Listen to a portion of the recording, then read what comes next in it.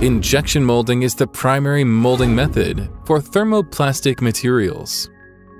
The process usually includes the following steps: feeding, plasticization, injection, pressure holding, cooling, and ejection.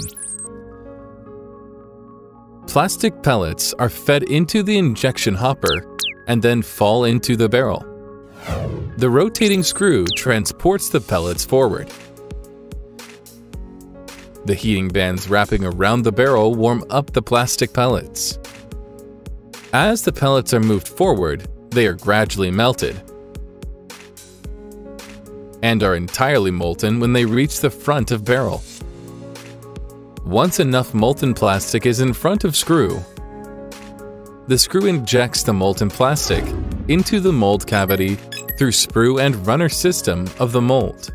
When the molten plastic is shrinking inside the mold due to cooling, the screw will continuously force the molten plastic into the mold for replenishment to ensure that a complete structured product is produced.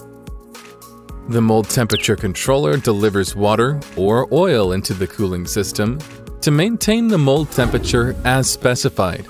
The molten plastic cools down and then solidifies in less than a minute. The mold opens, and the ejector rod moves the ejector pins forward. The part and runner fall and are captured in a bin. After that, the whole process repeats over and over to produce more plastic products.